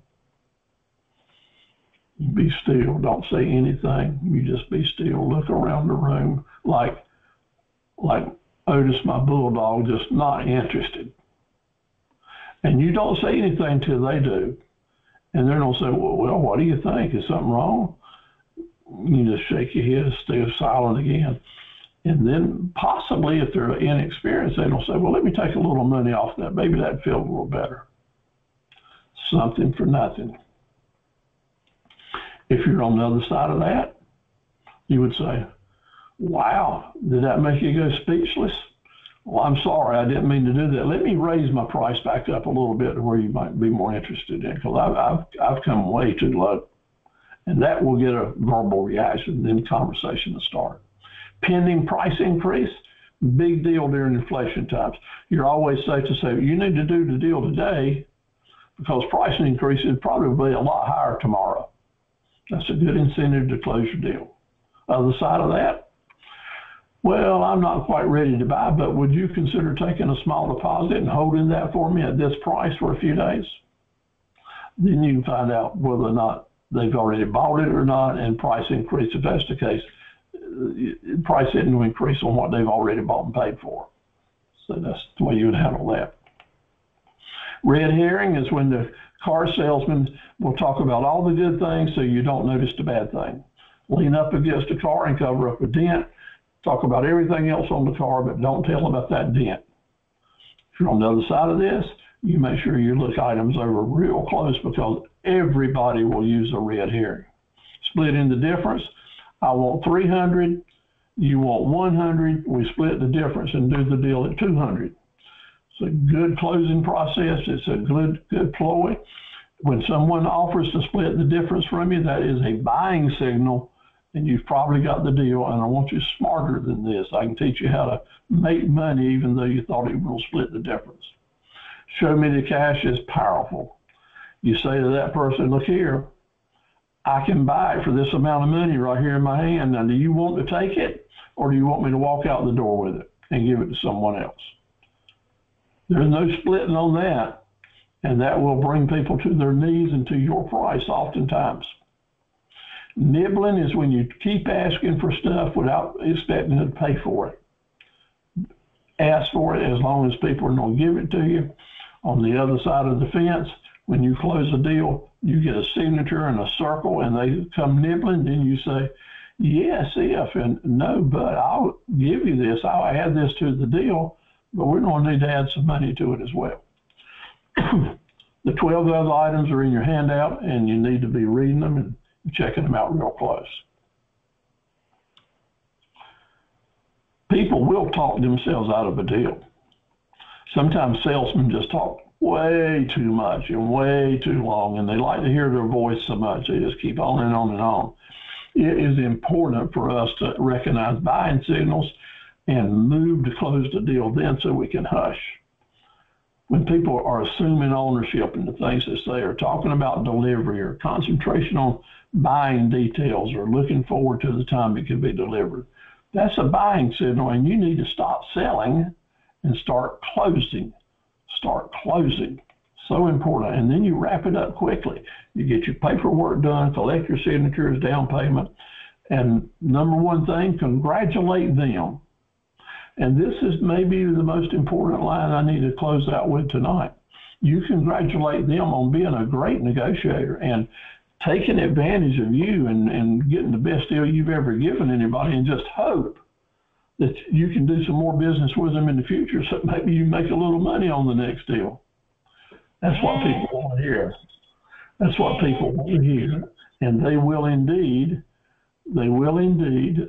come back to see you and be happy to work with you in the future and tell other people about what a fun job it was to do this deal with you, and that is a raving fan customer.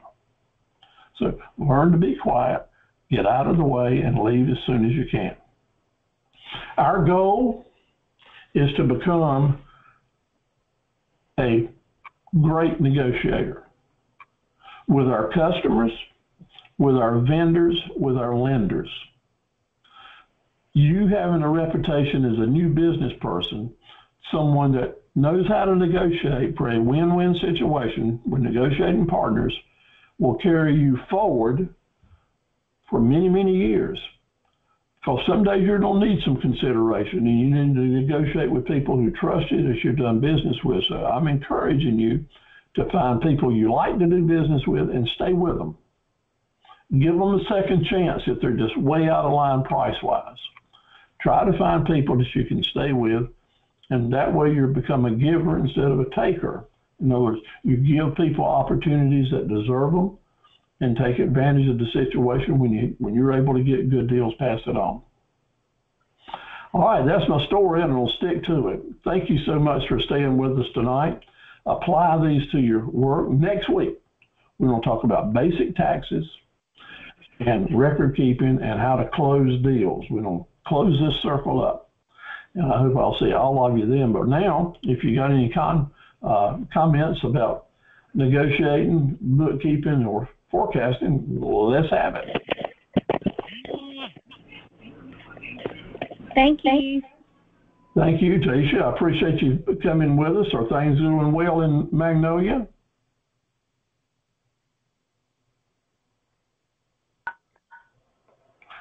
And Sarita, Janae, Latoya, y'all have any comments? No, I just said thank you. Oh, that was you. All right, okay, Janae, thank you so much. Look forward to seeing you soon. Hey, Steve. Great class. How you doing today? Hey, Sarita, we're doing well. I hope you are. You ready for a good weekend? Yeah, might as well be. You gonna stay in town or take a trip? I'll probably stay in town. Yeah. All right. Well, it's good to hear from you. I hope you can stay dry. I think it's gonna be wet. Yeah, I think so too. That's good. Have you seen our friend Rayford lately? I saw him yesterday. Well, give him a hug for me. He's a great fellow. I'd like to see him back in class. Yeah, I think he's still at the barn now. Uh-huh. All right, everyone. Let me say to you, God bless you. I've got you in my prayers and your business as well. I hope you have a great weekend. Look forward to seeing you next week. And we'll wrap up this series, and I'll be happy to do that. And we'll jump right into another one week after next. Take care. Take care.